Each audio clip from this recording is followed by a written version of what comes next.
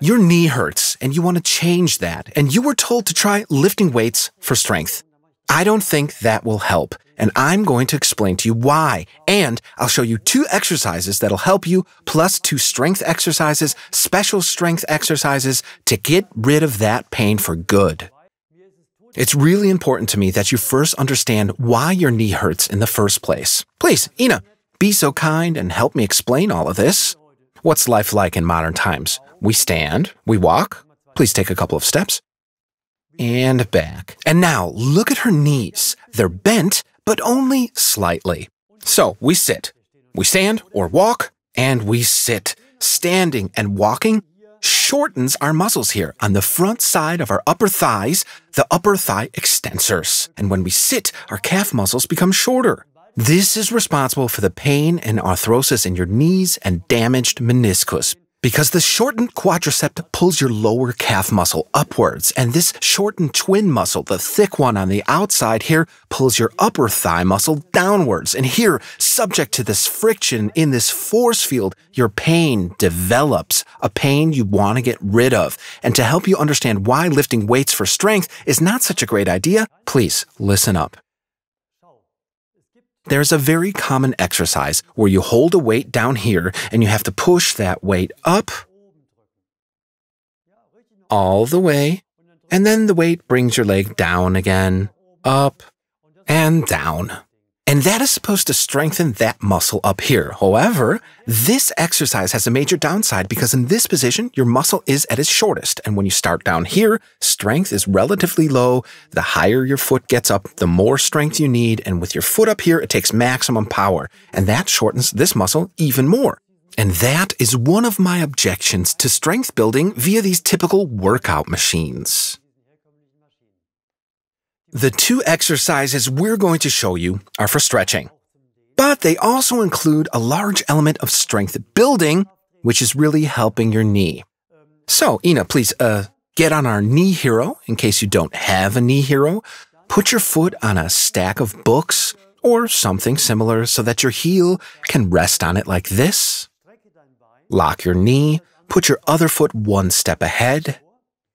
And now, with your knee locked, move your buttocks forward so you can feel a pull on your calf. And then you arch your back on the way down.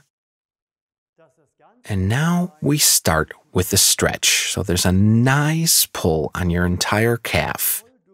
Lock your knee completely and push your forefoot against the knee hero, this wedge, and push really hard. Harder, real hard. Really hard, and you could feel the work you're doing right here in your calf where you have that stretch. Release for a moment, and go at it again, pushing as hard as you can, with all the power you can muster. Harder, harder still, harder, and release.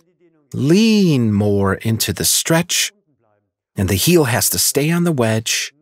And harder, harder, push harder, maximum force, more, push more, and release, and increase your stretch a bit more, and push again, building up pressure. Push hard against the knee hero. Keep your knee as locked as possible, locked completely, lock and push, lock and push, and release again, and then more into the stretch. Take 3 deep breaths, and slowly exit the position. That was exercise number 1. For the second one, the stretching and strength exercise, we'll be needing our knee hero and our stretching strap. In case you don't have a knee hero, slide something under your knee so there's contact with your knee and your groin as well.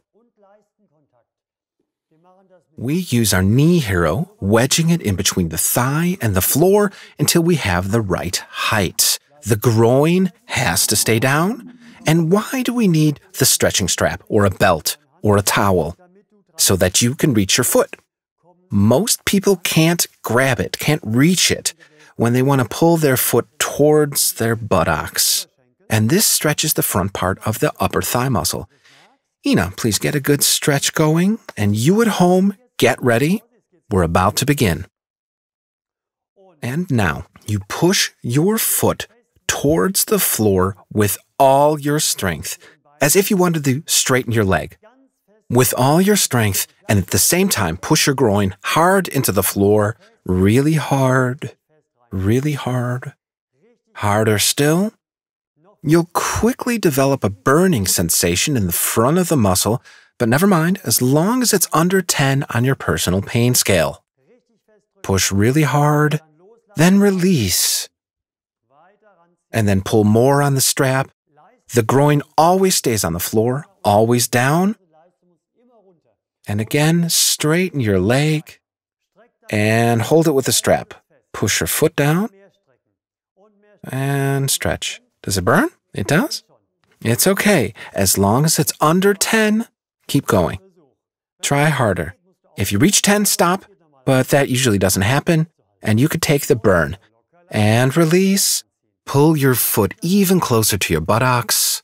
Closer still. Closer to your buttocks. And number 3, try to straighten your leg and bring that foot to the floor. More power, harder, maximum power, more, even more. Try and straighten your leg, and then release, and straighten out your leg. That wraps up exercise number 2. And these 2 exercises will help you to get that tension out of your knees using strength training combined with a stretching exercise so that you'll feel immediate relief right after. If you've liked these strength-building stretching exercises, you'll find more exercises for your knee up here. Down here, you can subscribe to our channel, and a thumbs up always makes me happy. And please remember to share this video with as many people with knee problems as possible because we want to get rid of knee pain and pain in general.